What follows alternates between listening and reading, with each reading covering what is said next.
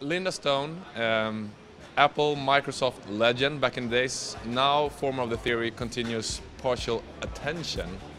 Tell me about that. What is it? Continuous partial attention is about the kind of attention that we've been paying the last 20 years with all of these different devices and possibilities that allow us to be always on, 24/7, responding to everything, working around the clock.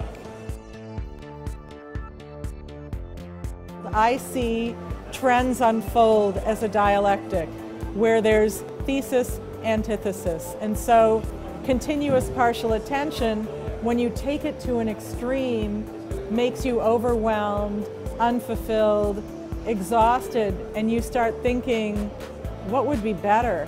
And you realize what would be better is engaged attention. That would make me feel good. So you take what you've been doing to an extreme and you start yearning for the opposite of that. And then you start moving in that direction. It's why we find ourselves taking yoga classes, doing meditation, wanting to turn our devices off here and there more than before. The most important trend you see right now, what is it? That people are going to really want quality of life. They're going to make buying decisions. They're going to make life decisions around what answers the question, what brings me quality of life? It used to be when people wanted to go buy something, they would say, I want ease of use. Which cell phone is the easiest to use?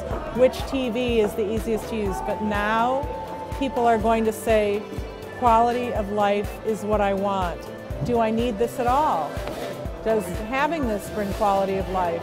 Or if I want something, which thing is going to be something that brings me quality of life? That's the bar. So every person developing a product or a service or marketing a product or service needs to figure out how to tell the story of how what they have offers quality of life to consumers.